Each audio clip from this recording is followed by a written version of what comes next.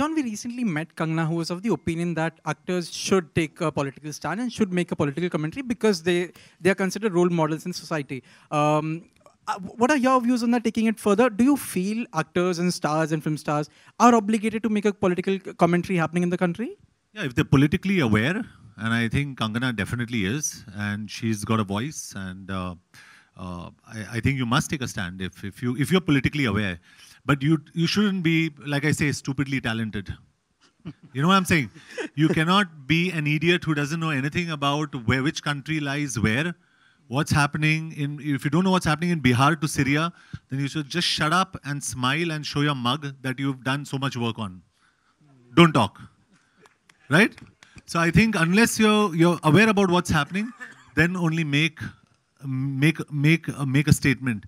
If you're not aware, don't make a statement. I think everybody here sitting who's made this film, on this bench here, everybody is, in my view, and I've spoken to everyone here, we're all very politically aware. We understand what's happening. Of course, Kashmir mein humne kafi shoot kara hai is film ko. So we know what is happening there, and we know what the grassroots and the ground root problems are there. So we understand what's really happening there. So when you know a situation, you can make a statement. But again, making a statement at the right time is important. Not making a statement for effect.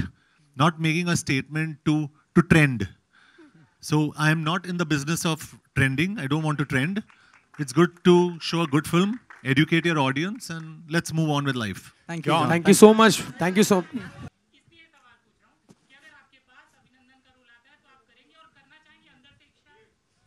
Yes, definitely. I think he's a true hero of the country.